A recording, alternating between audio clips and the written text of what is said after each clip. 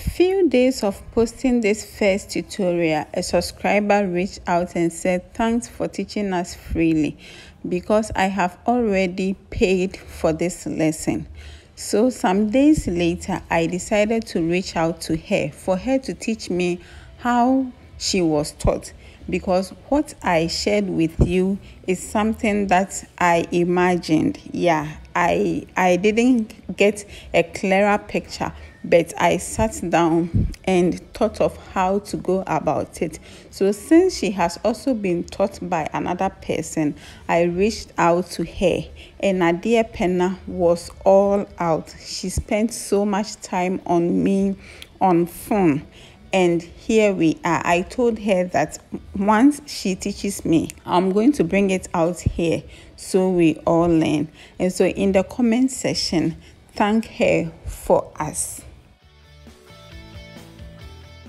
I'm using 0.6 of the fishing line. I usually buy 0.6 or 0.7 and I buy the bigger size. I also have plates, scissors and some beads. The brown paper on the plate is glued, so I'm not going to remove everything outrightly. I'll be removing them as I bead, and when I complete the project, I'll peel off the whole thing. I'm going to weave a chain of 32 beads, so it's going to be 32 by 2 in all. I have slimmed down 3 beads, so I'm going to add the 4th one, of course, by knotting. I have already shared a video. My last upload was about why you should be knotting, the advantages of knotting when using sugar beads or bigger beads. If you have not seen that video, I'm going to link it in the description for your reference. I want to take this opportunity to appreciate you all for your genuine love towards this platform. If today is your first time here, this is Versatile Mama GH. Yes, I changed the name to correspond with my other channel, so you know that I am the same person behind this channel as well. Kindly subscribe if you are a lover of craft, and put on your notification bell so you'll be notified anytime I make an upload or a post on the community.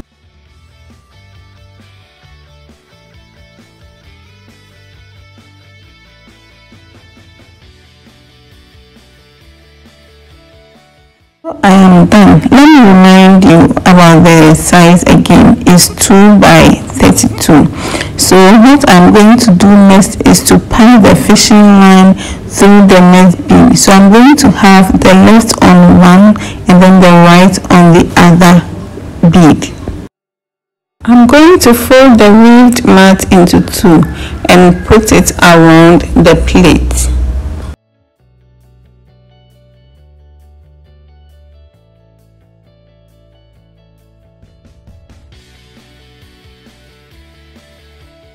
I now have one end of the fishing line under the plate and the other up.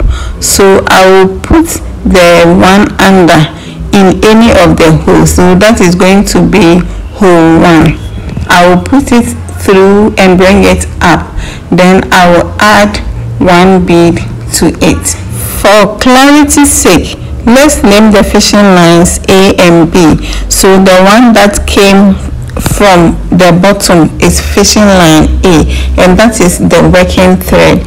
So that is the only thread that I'll be using to add the beads.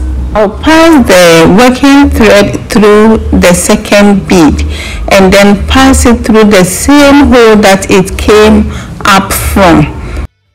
I will then pass the same fishing line through the bead on its right. Don't be confused here.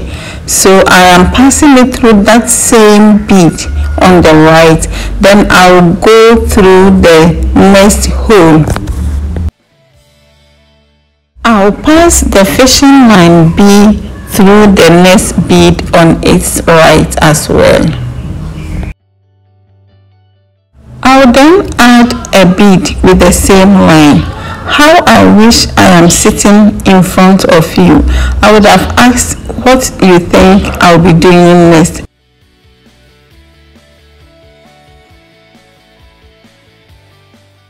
I'll pass thread B through the next bead up, and then thread A is going to pick one bead. I will put one bead through thread A and then pass it through the same hole that it came up from.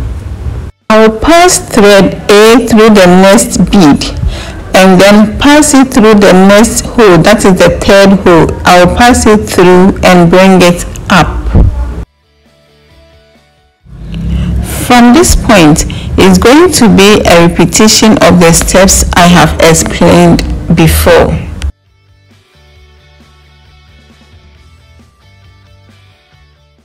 Please help me thank Adia Pena in the comment section. What she did for me that day, I was so much surprised. She spent so much time on me on phone so that I can understand and also come here to teach. My dear, Onyankopon hira pa medawase ewo dosronko a we chere mesada no. And since then we've been friends. So the advantage of this technique is that you get a perfect finishing. You don't see where the fishing line entered the holes, so that rough work will be sealed. And the disadvantage is that because you are sealing, you are going to use more beads. I forgot to show you, both sides look the same, so I'm going to weave around on any of the sides where I pointed. I'm going to start weaving there.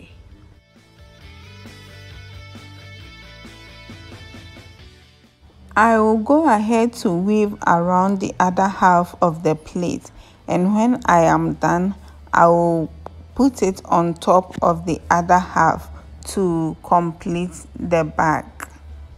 I did not cut off the excess line. If you don't have that one, what you have to do is to cut a new line and then put one bead through and pass one end of the line through each of the halves of the plate, and you add another bead to seal it. From there, you enter the bead on your left and on the right with the respective fishing lines, and then you add another. So that is how you are going to seal the whole bag. So this is how the bag looks from inside. Fortunately for me and unfortunately for this project, at the time of editing, the bag had been bought, so this is all that I have to show you of this particular technique.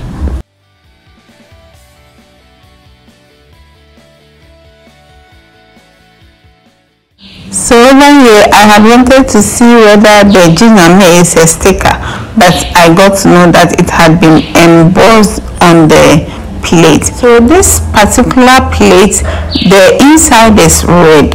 I removed the sticker or the peel later on when I was working on the final project. Again, this was my very first time using this technique, but over time I make the chain just one. It's not 2 by 32. I make it 1 by 32, and with that it's not confusing. However, let's go through. With this approach, the fishing line should be in one bead. It should be as I have shown in the picture at the right hand side of your screen. So I'm going to wrap the mat around the plate.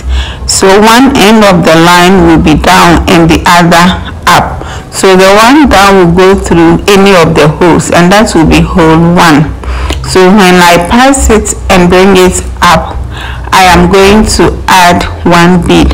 I am using colorful beads here because of the colors of the mat. I don't want it to be all white to confuse you. That is why I am using the other colors.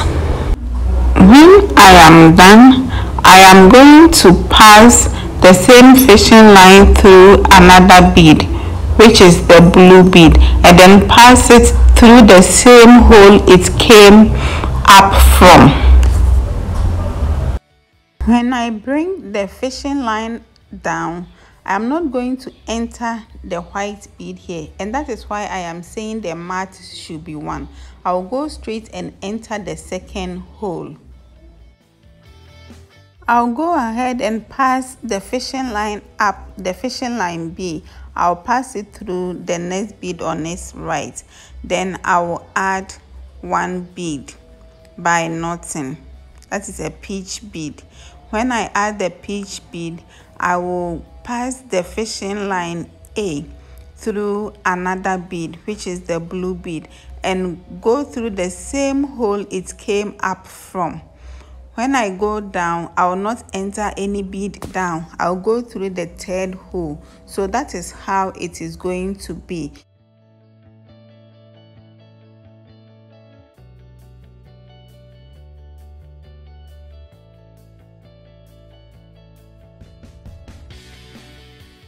I know you have understood it, so I'll be looking forward to your pictures on my WhatsApp. The number is going to be on the screen and also in the description area.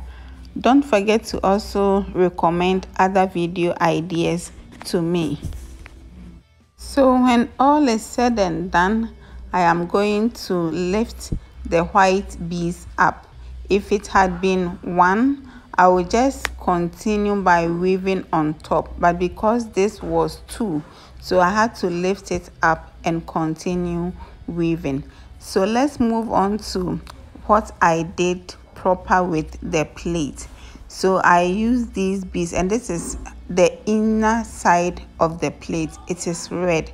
How I wish that the Jinyame or the Adinkra symbol is embossed on the red instead. And this brings us to the end of our lesson today. Until I grace your screens with another tutorial, my dear, keep hope alive. Bye bye.